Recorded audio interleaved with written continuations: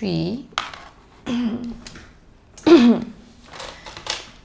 the quadratic function is defined by fx is equal to x squared plus 6x plus n, where n is a constant. A express fx in the form of this one, where h and k are constant. So this one is basically completing the square. So A fx is equal to x squared plus 6x plus n.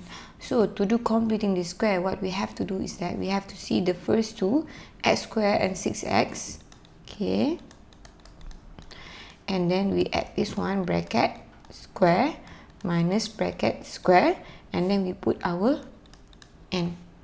So x square, x, and then you add bracket with plus and minus.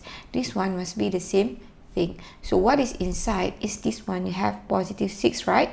This one should be positive 6 divided by 2, or positive, you can just write 6 divided by 2, 6 divided by 2.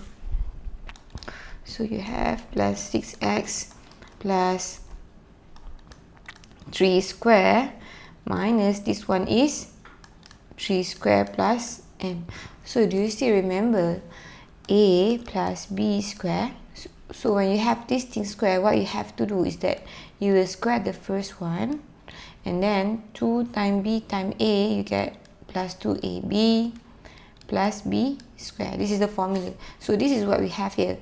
You can see that 3, that so this one is x plus 3 square. 2 times x times 3 is 6x, and this one is x square, and this one is 9. So this is how we get this one. It's 3, okay, and then we just take the rest of it. So this one is negative 9 plus n. So this is what we have in the form of h minus x minus h square plus k, where h and k are constant. So from here we can see that, okay, x minus h square plus k, right? H is equal to negative 3, because negative h is equal to positive 3, and then k is equal to negative 9 plus n. Since it only want us to show in form of this one, so this is the answer, okay?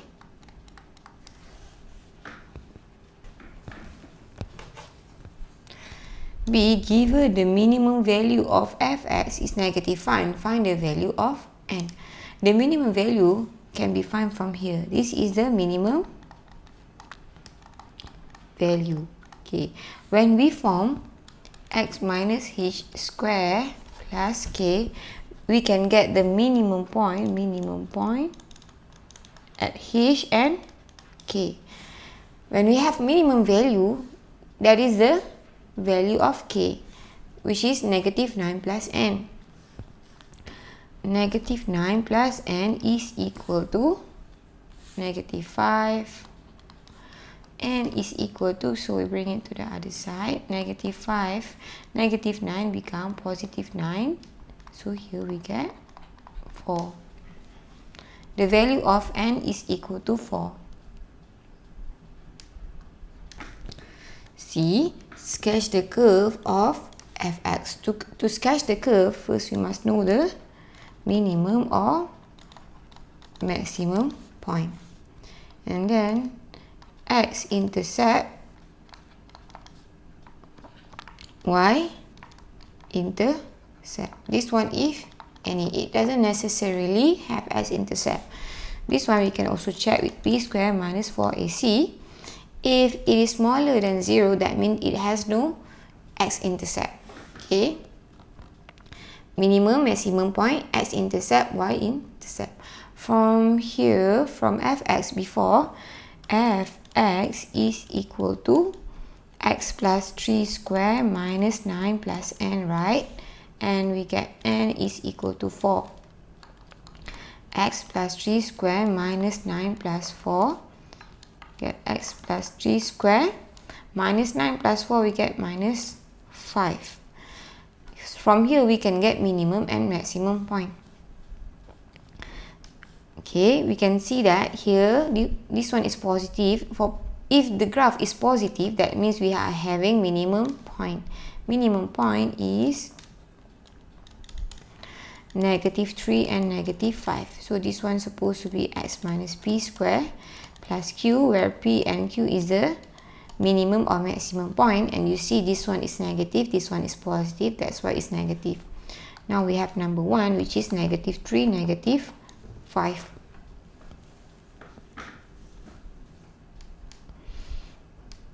Now x-intercept, if any, b square minus 4ac, we have to get a, b, c so that we can substitute.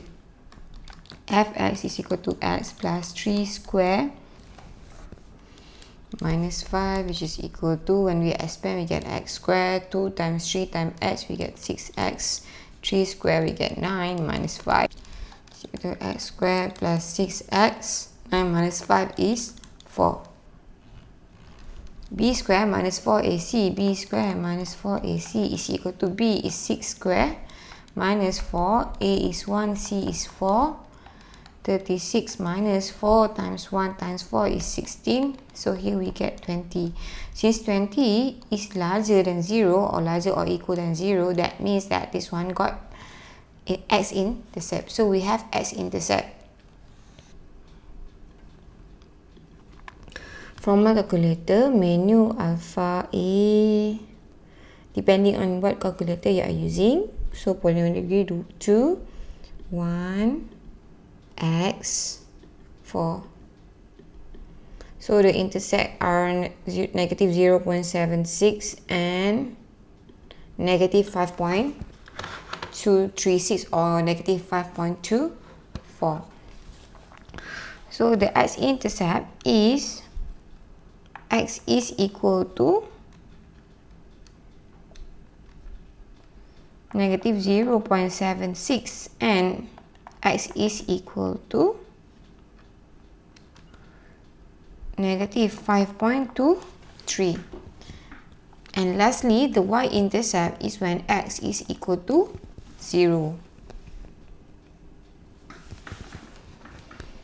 Fx is equal to x plus 3 square minus 5. When x is equal to 0, we get 0 plus 3 square minus 5. So here 9 minus 5 is equal to 4. Y-intercept, when x is equal to 0, y is equal to 4. Since we have everything here, 1, 2, 3, now we can sketch the curve of fx. Minimum and maximum point is at the negative side, and x-intercept is also at negative side. Okay, this one is 4, so we can like make more at the negative side.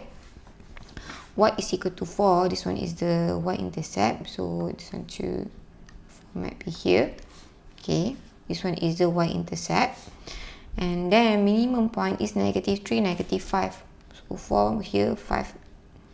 Okay, this one is so 5, negative 5 might be here, which is the lowest point. Negative 5 and negative 3. So 1, negative 2, negative 3. But this one is negative 3. So somewhere here is the minimum point. We have this point, we have this point. Now the x-intercept.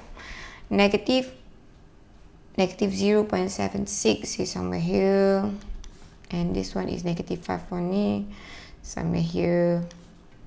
Now we can sketch because it is just a sketch, so as long as you get the shape and the intercept correct.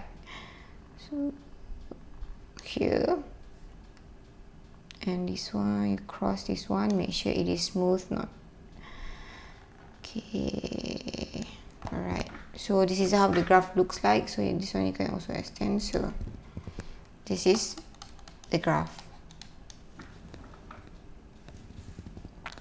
Fx, x plus 3 square minus 5.